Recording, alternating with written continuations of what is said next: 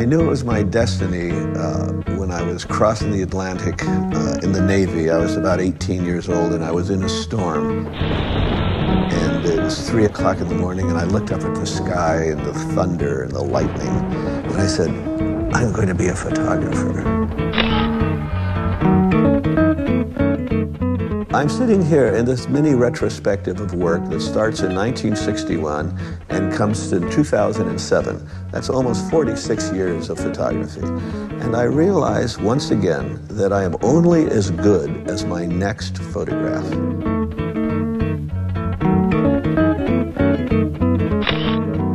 If I were obliged to choose one picture, it would probably be the portrait that I have of the priest where he's cut off.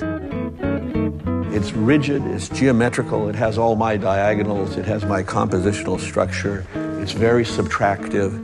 But one of the things that's most important to me about this picture is the way the frame is pushing in on the subject. Some photographs suggest activity outside of the frame, other photographs suggest activity being pushed in by the frame.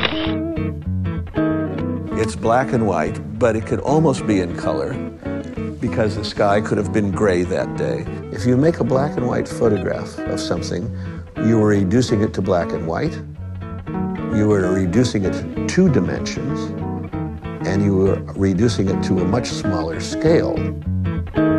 There's a lot of drama that takes place in those 3 steps away from reality. I cannot close my eyes and imagine a photograph. I could not make a drawing of a photograph. I can recognize a photograph. In the case, as she was adjusting her towel, I said, stop. Please stop. I want to make this picture. And then I realized the sophistication of the shape. I just precisely framed it because it was a moment of recognition, although it looks very formal. My inspiration has consistently come from all the fine arts: literature, painting, art history, sculpture, music, architecture. I believe that to be a photographer, one must essentially be very cultured. And so I continue to attempt to broaden my perceptions by studying all the other arts. When I take up my guitar, basically I feel the way I felt when I was 22 years old and picked up my first Leica. And in my journal the other day, I wrote that